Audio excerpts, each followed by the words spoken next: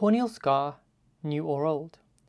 We often get referrals from the community with abnormal corneal opacities, and there's sometimes a concern as to whether this is something new and acute or whether it's something that's been there for a long time.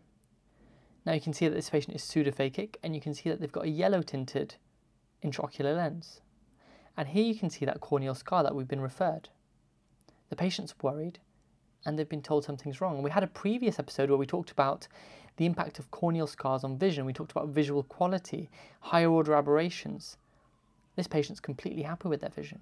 So what does iron in the corneal scar mean, or pigmentation in the scar mean? So the presence of iron deposition in a corneal scar means it's chronic, it's a long-standing abnormality.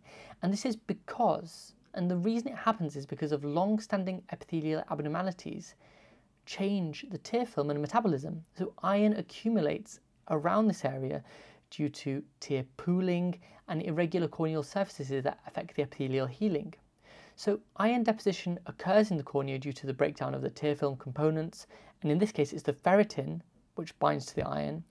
And when the epithelial has this chronic irregularity, or depressions or elevated areas where a scar is formed, this causes the pooling and dispersion and localized iron accumulation, which we can see.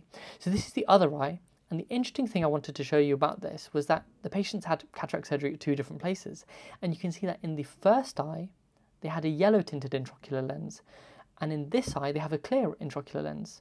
Now I actually mentioned this to the patient and they had not noticed it at all, and they said to me, should I worry about it? And I said, definitely not. Your vision's 6/6 in both eyes. There's no inflammation whatsoever. You've had a corneal ulcer a long time ago. Let's not worry about it. I did a full eye examination for them, checked their fundus, their discs, their macula, and everything was fine. So I was happy to be able to discharge the patient without any cause for concern.